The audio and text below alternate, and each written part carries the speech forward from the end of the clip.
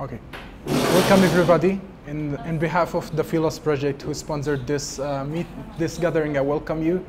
I really hope you will enjoy this talk. I'm really thankful for each of you for being here. I know it's not an easy to come as Palestinian to hear an Israeli Jew speaking his narrative to you. I really appreciate each of you for taking this time and accepting this invitation to come here and to hear to the other side. It wasn't easy as well for me to start listening to the other side, but with the time I start being able to recognize and see the humanity in the other and being at least able to hear them, whether I agree with them or not. Just for your information, everything here is off the record. The cameras is only taking me and Yossi. If you want to take pictures of us, that's fine, but you cannot tweet or Facebook or anything right now. If you want to do it after 1 hour, at least after leaving this place, you can do it, due to the sensitivity of the subject, and also, you know, we are in a crucial, critical situation in the Palestinian territories. So thank you, and we are looking forward to start our talk. So like to start by introducing our guest speaker, Yossi Halevi, who is an Israeli Jew writer who lives in Jerusalem. Yossi is the writer of the book in which we will discuss today, Letters to My Palestinian Neighbour, رسائل إلى جار الفلسطيني. This book that was actually best-selling in New York Times. It's a great book. I've read it, and when the first time I read it, I thought like, it's really great book because I'm seeing somebody who's an Israeli trying to speak to me, to my people, but at the same time, it's not easy book. It's a provocative. It challenged my own narrative, my own view of the conflict, and I don't really accept everything that is written in it. However, I accept to hear Yossi's voice, and I replied to him by on the Forward magazine. I wrote this article, Yossi read it, and he reached out to me, and I'm really thankful that you did. And this is late that I asked him, like, I said, I went to Yossi's office in Jerusalem, and I said, well, Yossi, you wrote this book, and it's called Letters to My Palestinian Neighbor. And it's great that you are touring in America, you're speaking about it, this is very good, but why don't you come to Palestine and talk to the Palestinians about your own letters? And Yossi was excited about the idea, he accepted it, and I'm really thankful, Yossi, that you accepted this invitation. So now we can go ahead and start discussing our subject, the book. Khalil, if I could just say a few words before that. First of all, thank you all very much for welcoming me. I'm very touched and honored to be with you all. And I know, as Khalil says, this is not easy. It's not easy for anybody. And I'm very grateful to you, first of all, Khalil. And when I wrote the book, I was hoping that something like this would happen.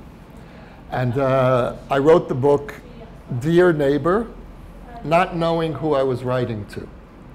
Dear Neighbor. And the book was translated into Arabic.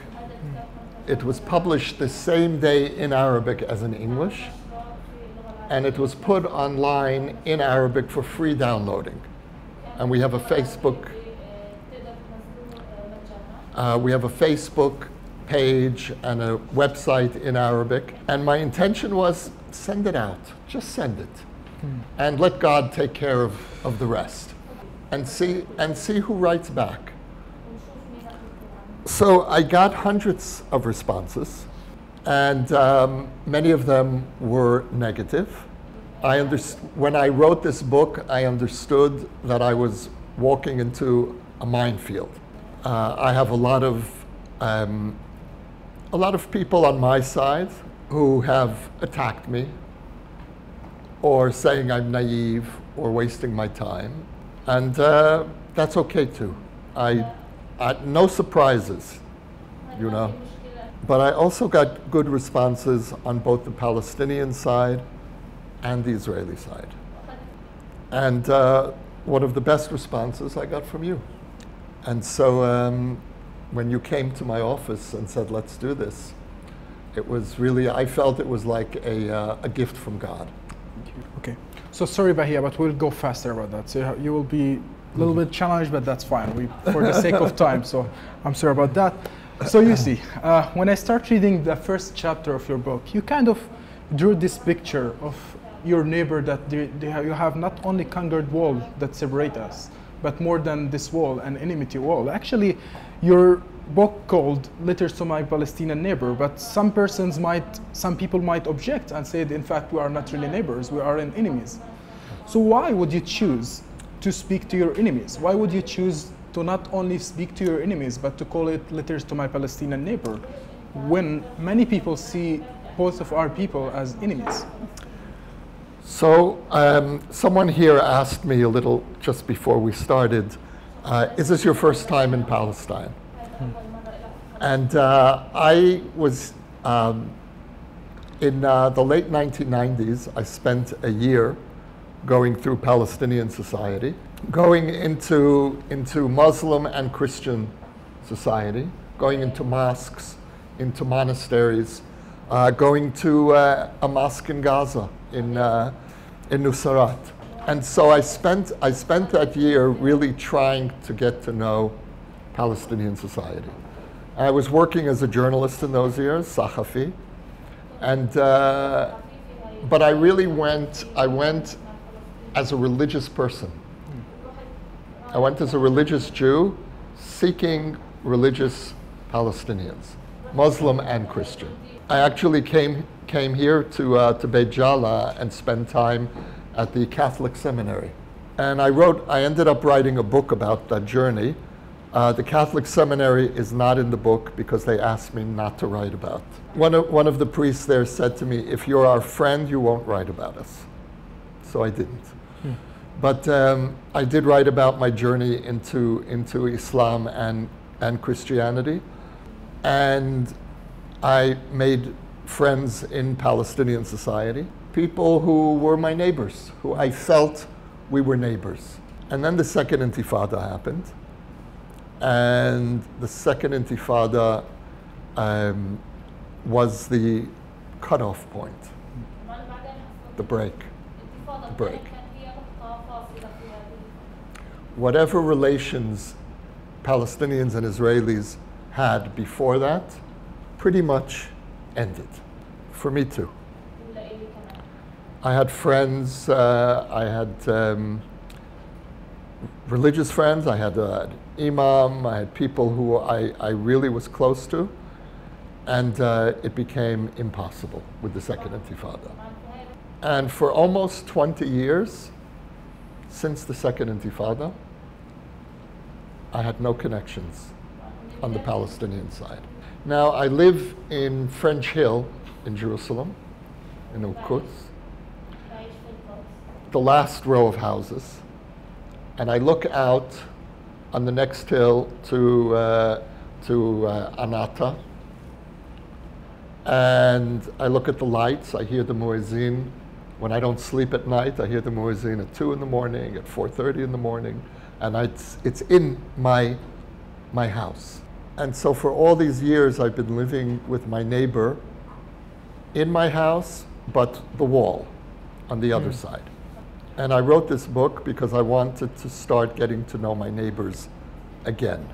So I wrote this book, and I sent it out, and Khalil showed up in my office. And others, and now you're here, and this is what I was hoping for. And my purpose is not to convince anybody of anything. My hope is that you will hear what these years have been like from an Israeli perspective, and I will hear what life has been like from a Palestinian perspective. That's my hope. And maybe I'll just say one more thing, which is that I'm not a politician, I'm not a diplomat, I don't represent anyone. So I don't have the power to make peace, but I'm a writer. And a writer has a certain amount of public position. And so in a way, I would say that I'm somewhere between a regular citizen and a politician. I wouldn't say a lot of influence, but some influence. And that's important for me to say to you, because I hope that whatever we discuss here, not in your names, I'm not going to mention anybody's names except for Khalil, who doesn't mind. But I hope to take the conversation that we have here and take it to the public. Thank you, Yossi. You mentioned that after the second Intifada, this wall that was built between us that has kind of hindered us from regular connection and being able to see each other. But I want to go back a little bit to before the second Intifada, to the first Intifada. Yeah. In your book, you mentioned something that was really brilliant, but at the same time provocative for me. That you mentioned that I learned as an Israeli soldier the strength of Palestinian national movement and the Palestinian identity when I was soldier in Gaza, which is my city, when the stones used to come into your head. So can you explain more how did you came to understand Palestinian identity? And to follow up with this, you also mentioned that the denial of the Palestinian peoplehood and identity is similar to the denial of the Jewish peoplehood. And if we can follow up with that, how does an Israeli average person look to the Palestinian identity and nationality? Do they really agree with what you are saying, or are you just kind of representing yourself on this view? So it's a really, really good question, Khalil. So I was drafted into the Israeli army during the first Intifada. And I served in Gaza, as Khalil mentioned. And I came out of that experience with two conclusions. First of all, that there is a Palestinian people that is fighting for its identity, for its rights, and fighting against me and my country, but fighting for its identity. And this is a people that I learned to respect. Initially, I learned to respect you as an enemy. I respected 16-year-olds who were throwing rocks at soldiers. Even though I was one of those soldiers, and even though I got a rock in my head, I still respected the courage of Palestinian teenagers who didn't have guns. And I felt that if Palestinian society can produce young people who are ready to go to jail, ready to risk even worse in fighting soldiers, that this is a people to take seriously. And I wasn't alone among Israelis in the first Intifada who really came to that conclusion. I also felt that ending the occupation isn't only important for you, it's important for me, for my society. That was the second conclusion. But I also came away from Gaza with a question, and that is, if we were to withdraw to the 1967 borders, would the Palestinian people accept Israel's existence? Because as a soldier, I was in the back alleys of the refugee camps, and I saw the graffiti on the wall, which was a sword through a Jewish star with blood dripping down. So I came away feeling that we must have a Palestinian state, but not sure that it would really bring peace. When the Oslo process happened, I was a supporter. I voted for Yitzhak Rabin, but like most Israeli Jews, I experienced the second Intifada as a moment that meant that the Palestinian leaders will never accept Israel in any borders. And the question really that I think most Israeli Jews asked themselves in the second Intifada is, was it all an illusion?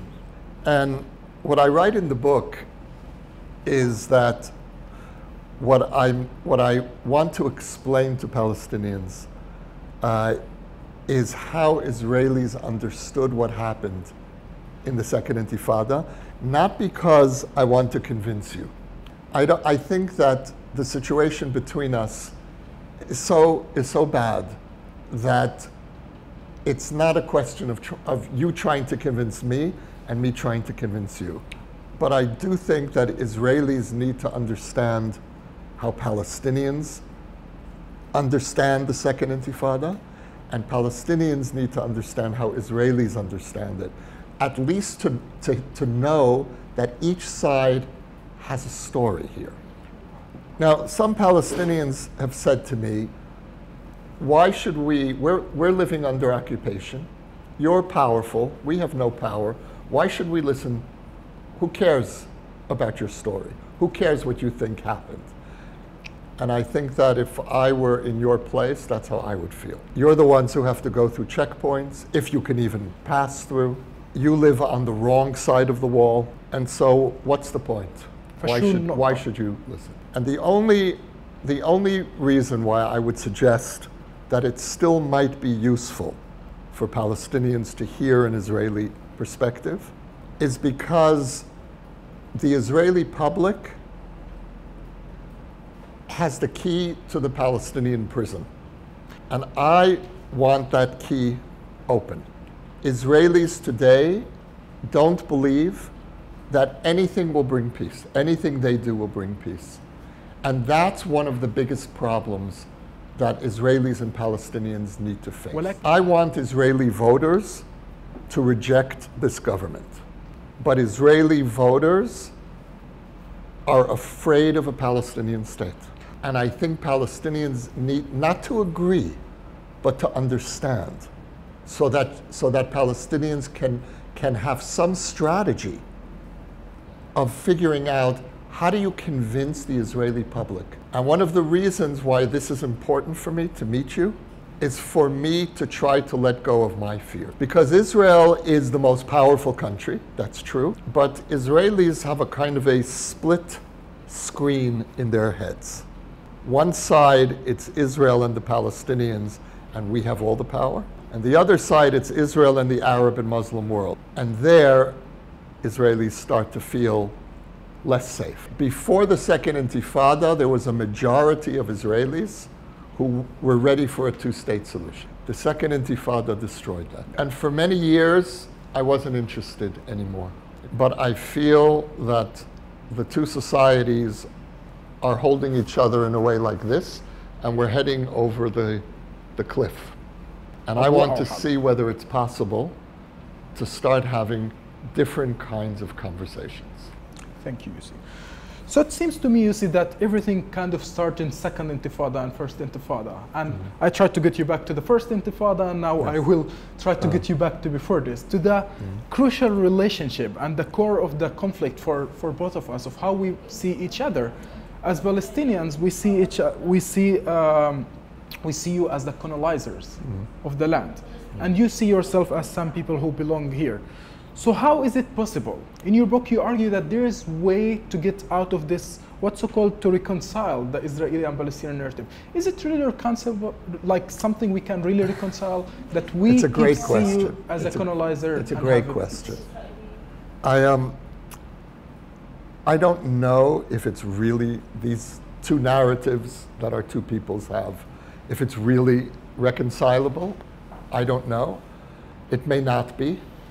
But I'm not sure that that's necessarily the goal. You know, when I ask myself a very simple question, which is, what is this conflict really about? And I thought, and I thought of this actually after I wrote the book. You know, what is the conflict about? In one line or two lines, what is the conflict about? Which side is responsible for starting the conflict? For the Palestinian and Arab side, the side that started the conflict are the Jews, because you came here. And you came here 2,000 years after you were here, and nobody ever did that, and it's crazy. And whoever heard of such a thing, people showing up and say, we were here 2,000 years ago. And so the sin of this conflict, the fault for this conflict, begins with the Jews coming here. That's the sin. On the Jewish side, we said that we always had a connection here, and we were coming back. And the conflict started when the Arab world tried to stop us from coming back. And so each side sees this conflict in the only way that it can. Because each side, and I believe that each side acted with good faith. If you read Jewish history and you study Jewish history, you'll see that from the way that Jews understand their identity, sooner or later we had to come back here. If you study, and this I say to Jews and Israelis, if you study Arab history, you'll see that the Arab world had to oppose the Jews coming back. We saw this as a return, and the Arab world saw this as a colonialist invasion. And I don't believe, again, as somebody who knows Jewish history and has learned, has studied Palestinian history and the history of the Arab world, I don't believe that either side had a choice. For Judaism, our connection to this land is the essence of our faith. Our faith. It's not just a national identity. The religious identity and the national identity are the same. So from our point of view, we had to come back. From the Palestinian and Arab point of view, you had to try to stop us from coming back because of your history of experiencing colonialism. And so, Khalil, when you ask me, can these narratives come together? Probably not. That leaves us with one of two choices. We can either keep fighting for another 100 years, and maybe your side will win. You're the majority in this region. Maybe sooner or later, the Jews will just say, okay, too much war, we're finished, we'll, you know. Or maybe my side will win. That's one option. The other option is that we start talking. Not wait for the politicians, but as people, we start talking. And we say, okay, this is the situation. We don't agree. We don't agree. You will see Israel as colonialist, and you experienced Israel as colonialist. I experienced Israel as the return of my people, and I experienced the war against that return as an attempt to destroy my people. Each of us experienced this conflict as an attempt to destroy our people. I won't convince you how I see it, and you won't convince me how you see it. And I wrote this book because I want my neighbors to understand us, and I want us to understand you. Not to agree. I have to emphasize, it's not about agreement. It's about understanding. It's different. To make peace, we don't have to agree. But we do have to have at least a little bit of an understanding of each other. And so I wrote this book to try to explain something about Jewish identity. So I'd say that the main point that I really tried to convey is that the Jews are a people and a religion together, because it is based on a people and a history and a land. And so when I speak to Palestinians, and they'll say, we have no problem with the Jews as a religion. I hear that very often. And my response is that the Jews are a people with a religious identity. So just to give you an idea of how Judaism works a little differently than Islam and Christianity, in Judaism, you can be an atheist and still be part of Judaism. I would say that in a way it is according to the Torah, in that the Jewish people begins before we got the Torah. We were a people. When we were slaves in Egypt, We didn't yet have the Torah. And so if you're an atheist, you're still part of the people, which is why it gets a little confusing about what is religion, what is national identity, and how does that work? In this case, since the track of the 12 tribes have been lost, so you cannot connect the Jewish people of today back to the people of Egypt who left Egypt. So if it's not about belief, then I think the structure will not be solid. So it's a very good question. We lost 10 of the 12 tribes. They disappeared, but 2 of the tribes survived, and our tradition is that we are the continuation of those 2 tribes. The tribe of Judah, which the word Jew comes from, and the tribe of the Levites, which is, my name is Halevi, that's the tribe of. So you had asked me, Khalil, an earlier question was, people would say you're not speaking to your neighbor, you're speaking to your enemy. And people will say that on both sides to me, and have said that. One of the things that we have done to each other for 100 years is each side saying to the other, you're not a real people. And I feel that if we're ever going to make peace, each side needs to tell the other, you have the right to define yourself. Thank you, Yossi. It's getting more religious, actually. And since we're talking about religious, actually, it reminds me of something you mentioned in your book, that you drew really a beautiful picture of the Jewish return to the land, and more specifically to Jerusalem, going to the Kotel, to the Western Wall, and praying there. And it's really a beautiful picture to draw. But in the same time, Hajj Amin Husseini, the Mufti of Jerusalem in the 20s, have mentioned that because of the start of the increasing number of the Jewish coming back to the Western Wall, that Al-Aqsa is in danger. This notion of Al-Aqsa fi Khatar is still known until today. So is it really that Al-Aqsa fi Khatar? Is it really that you guys have not just came back to Al-Aqsa, one of our holiest sites, but also you are seeking to destroy it and rebuild your temple? So can you talk more about that? Are there Jews who are fanatics and want to do that? Yes. Fortunately, they are a minority, a dangerous minority, but still very much a minority. I would say even among the settlers, they're a minority. They exist among the settlers, but they're a minority. Because it's very interesting, because most religious Jews believe that the Haram el-Sharif, which we believe the temple was there, we're not, for most religious Jews, you're not allowed to even walk there. You do have some now who are going up, groups that are going up.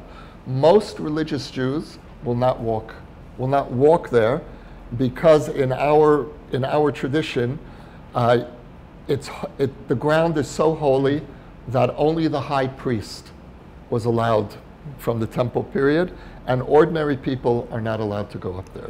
So most religious Jews will not go up there. Most religious Jews believe that it is our holiest place, but we are not supposed to go up there till the Messiah comes. For me, it's my holiest place. When I pray, it's my Qibla. Wherever Jews are around the world, they'll face the Haram al-Sharif to pray. And I leave the fate of that place to the Messiah and to God. When I look toward the Haram al-Sharif and I see the gold dome, it lifts me up. I feel that Islam is honoring that place. Now, as a Jew, I feel that my responsibility is to control my fanatics. Most Israelis do not believe that we should challenge the Muslim presence there. The difficult situation is that there are these small groups who want to change the situation. So the question is related, following up actually with what you said. One of the things that you mentioned in your book, and actually that for the last, actually just 4 years ago, I've learned about that there is this beautiful history of the Muslim people and the Jewish people. In fact, I was ashamed when I learned that the people, as a Christian, I was ashamed that the people who used to kick out the Jews from the land, who are the Crusaders and then the Muslims. And in your book, you mentioned that Khalifa Umar allowed the Jews to stay here. So can you speak more to this? Most of Palestinians, I feel, because of the struggle we have with the Jews, we tend to ignore the positive side of a Jewish-Muslim relationship, and we tend to focus only in the negative Muslim-Jewish relationship. So can you speak more to that? Well, you know, it's interesting because on the Jewish side as well, there's more of a focus on the negative in the Muslim-Jewish relations, because probably half the Jews of Israel today come from families that don't come from Europe, but from the Middle East. And their memories are very bad of living in Arab countries. And so when you speak to Jews who come from Arab countries, there's a great deal of anger. But there's a whole history before. It depends on the time and it depends on which country, but there is a rich history of Muslim-Jewish friendship. That changed in the modern world. And another reason was the tensions within Arab societies in the period of modernity and post-colonialization, tensions between the majorities and the minorities all over the Arab world. I've been thinking a lot about what would have happened if the Jews were still living in Yemen and Syria and Iraq and Libya. They would have most likely have had to escape. So our generation is living after all of these relationships were destroyed. And I'm hoping that that's not the final answer, but that's the situation now. And inshallah, there's a chance to start rebuilding. And Palestinians and Israelis have nowhere to go. Now, I could go back to America. I was born there, I grew up there. Most Israelis have nowhere to go. I think that this very difficult but intimate relationship that we have is an opportunity. If Israelis and Palestinians could make peace, I think it could change the region. And the whole region is broken. And I hope we can try to help fix something. Yossi, thank you very much. Starts from Abdullah in the back. He have 2 questions and he want to say it in Arabic, and he wish if I can translate it in English. So you mentioned you're coming back to the land, and I have no problem with your coming back to the land. However, I have a problem with the methodology in which you came back to the land. It was a time in which you were gangs, you killed people, you displaced people, you killed thousands of people. And in a way that you displaced people, and you kicked people out of their homes, that even if you, as Israeli Jews, have forgotten this, the history will never forget what happened to us. I'm still really learning how to have this conversation, because the way that this conversation usually works between Israelis and Palestinians is you will say what you just said, and then the Israeli will say, yes, but you attacked us first, and you... In other words, there's a kind of conversation here that I don't want to have. So I'm going to answer how Israelis understand what happened and why, how I understand what happened and why, but I hope that you won't hear it as a debate. The way that Israelis understand what happened is that the Nakba would not have happened if the Palestinian leadership then had agreed to the UN plan, which the Zionists agreed to. And the Palestinian response that I've heard when I say this is, yes, but you came here and you didn't belong here.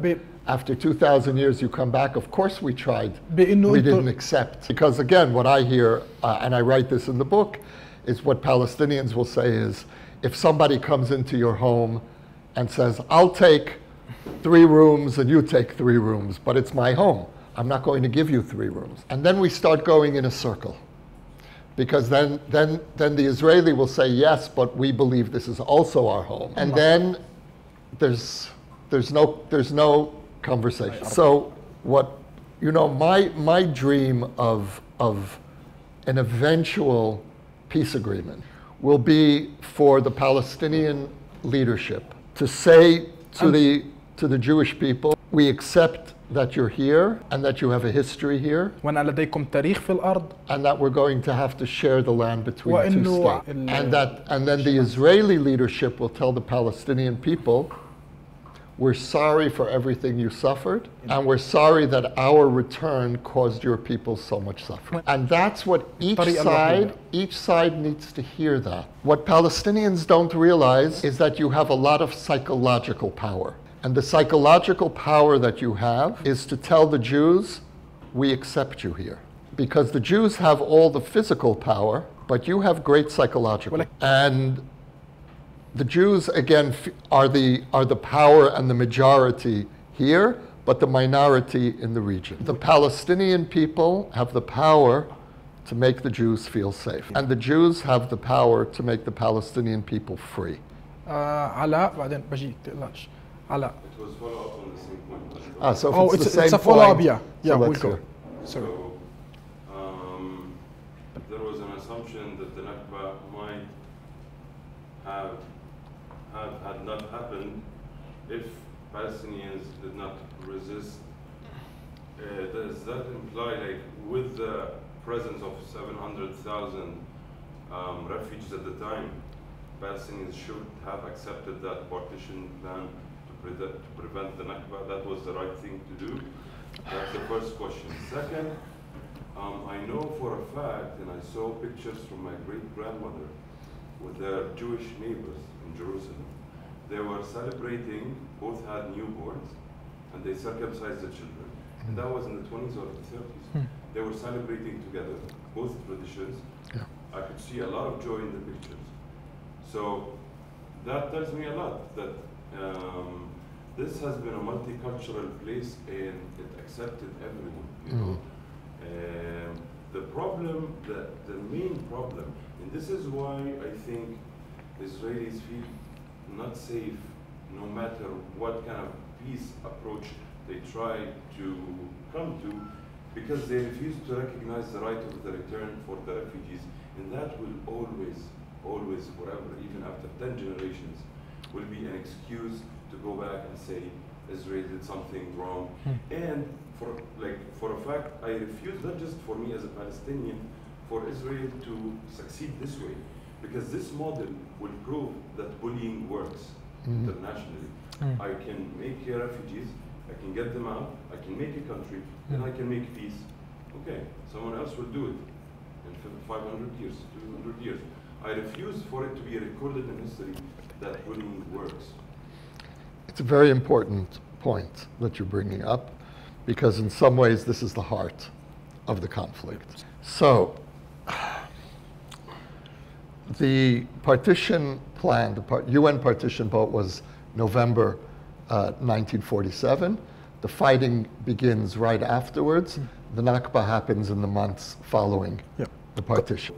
They're marked on the same day, but the Nakba begins after the period between November 1947 and May 1948 is really, and then of course after May 1948 it intensifies. But it begins right after the UN vote. So the Israeli argument is, if the Palestinian leadership had said yes to partition, the Nakba wouldn't have happened. Yeah, look, you know, we don't know. We don't know. ما بنعرف شو كان ممكن But I think that if the two sides had accepted the UN partition vote, that would have locked us in to a two-state solution. That meant moving the Palestinians who were, for example, in Bab al-Wad, Jaffa, Haifa, to what's now the West Bank, and leaving only Israelis there. So I don't think so. I don't think that was the UN plan, but I don't know for sure. The UN partition map, do people know the map? هل تعرفوا الخارطة اللي بال 47؟ Because it's not the same as the state of Israel. هي مش دولة It was إسرائيل. smaller. كانت أصغر. Israel was smaller. كانت أصغر كتير. And my understanding of how the map was drawn by the UN was that areas that were majority Jewish were part of the Jewish state, areas that were majority Palestinian would be part of the Palestinian state. So that the attempt, if you look at the map, the attempt was made to minimize the number of Jews and Palestinians that would live in each other's state. So I would say that if you ask Israelis what their understanding is of what happened and didn't happen in 47, 48, Israelis would say that one, if the Palestinian leadership had accepted the UN plan, the Nakba wouldn't have happened. And I think the point that it would have happened anyway, we don't know. We really don't know. And the second reason why Israelis, I would say, don't feel that the responsibility for the Nakba is only on their side is because we were attacked, and wherever the Arab armies or Palestinian militias were victorious, Jews were completely expelled from those areas or were massacred. There were massacres on both sides and expulsions on both sides. For the most part, the Jews won. Yeah. The Jews won almost all the battles. But any of the battles that the Jews lost ended in complete expulsion. What the solution should be to the refugee problem is the refugees, now they're the descendants mostly of the refugees, will be absorbed in a Palestinian state with reparations. With what? Reparations. مع تعويضات. And the settlers will be moved out of the Palestinians. The argument is that we have two peoples that each should have their own majority state. And if I insist that the Jews who are the settlers stay here in your state, and I still have the right, I will continue to build, you have your state, but I have a historical connection here. So I'm going to keep building settlements in your state. You will then not have a real state if I keep moving Jews into your state. And the same will go for the state of Israel, that's the one place in the world where the Jews are a majority. Yeah. Let's have as much questions as we can. Different subjects. It's only once a year that this is happening, or maybe if Yossi would like to come again, I'm here tomorrow. But Ala, another question. You mentioned that according to the Jewish identity and the Jewish people believe that there must be a return to the land of Palestine. So it's a question with two angles or two aspects. He said, let's say that we allowed you to kind of come back and to have part of the land as Jewish because you believe of the coming back. Why did you, the Israeli Jews, didn't say that's enough and you start expanding and expanding? This is first. And the second, you mentioned that it's part of the Jewish identity to return to the land. But is it true that all the Jews who are living in Israel today are really having this Jewish identity, or many of whom have came only because they found it's a good opportunity? It's a good question. I'll answer the second first. Every people has all kinds of people. I came here because I was coming to my people's home, and I came as a religious Jew. وأجا كيهودي متدين. Many Jews from Russia, for example, who are secular, came because it's a better opportunity. Your first question. سؤالك الأول عن التوسع. Look, I spent 11 years writing a book about the settlers. It's called Like Dreamers. وهذا الكتاب اسمه مثل الحالمين. And that book explains what happened to Israel as a result of the 1967 war. Again, we have such different narratives about what happened. The Israeli narrative of what happened in 1967 was that the Arab world tried to destroy Israel. بإنه العالم العربي حاول تدمير إسرائيل. We launched a preemptive strike, and we found ourselves with lands that were the ancient lands of the Jewish. One part of the people of Israel said, this is our home. We won this land in a war of self-defense. Another part of the people of Israel جانب آخر من الشعب الإسرائيلي said, we have a state. قالوا لدينا دولة. It's enough. I think that the argument in the end المحاججة النهائية is not going to be between Israelis and Palestinians. مش بس بين الإسرائيليين والفلسطينيين. It will be among the Israelis against Israelis. راح تكون بين الإسرائيليين ضد الإسرائيليين. And Palestinians against Palestinians. وفلسطينيين ضد الفلسطينيين. We have actually we don't have time. To my mind, if we're really going to have peace, that's going to be there will be Israelis who will tell other Israelis, listen, the Palestinians have an argument that we have to hear. And there will be Palestinians telling other Palestinians, listen, the Israelis have an argument too. Yeah. And that if we get to that point, in the end, my argument is going to be with the settlers. Yeah.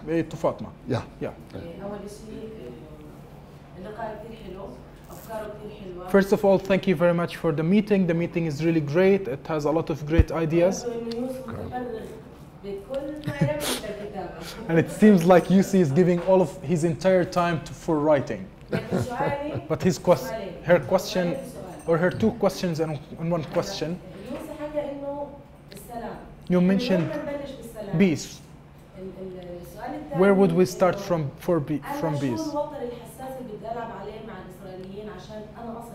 And what is the thing that for us, what I have to do for the Israelis so they start believing in peace? It's a great question. So, do I write a book it's a or great something? Question. I actually would like to answer this too. Oh yeah. I would love for you to write letter back to me. I should.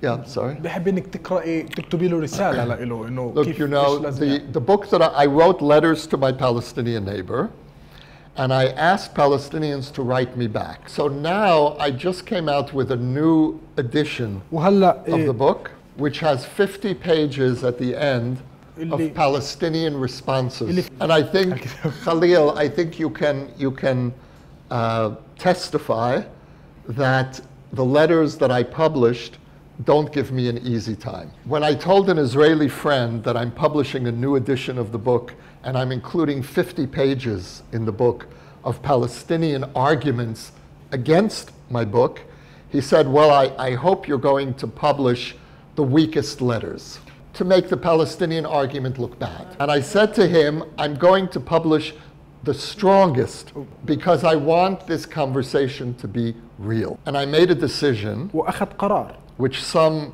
Jews are not happy with, that I would give the Palestinians the last word. I disagree with many of the things that Palestinians wrote me in the letter, but I felt the need to honor the Palestinians who wrote me, who responded to me, and to give them the last word. This is the first book that I know of that has the Israeli voice and the Palestinian voice. But I have a website in Arabic for the book and a Facebook page.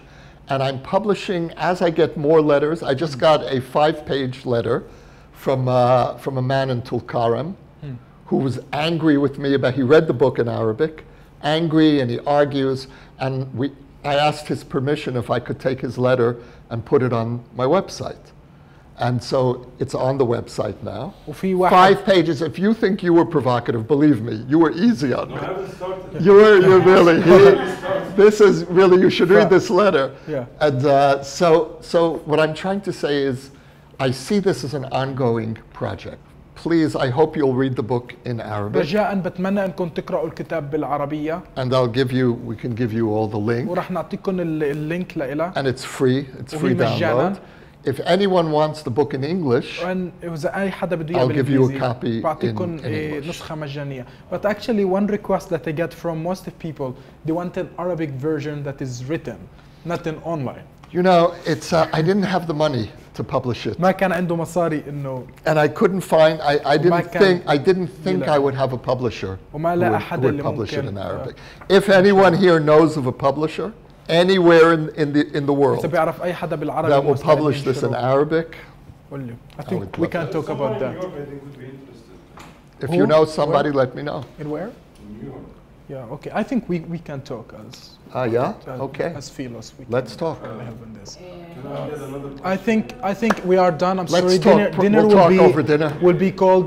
Thank you Thank you all very for being much. here. We really wonderful appreciate to talk it. with you all. Ask as much questions as you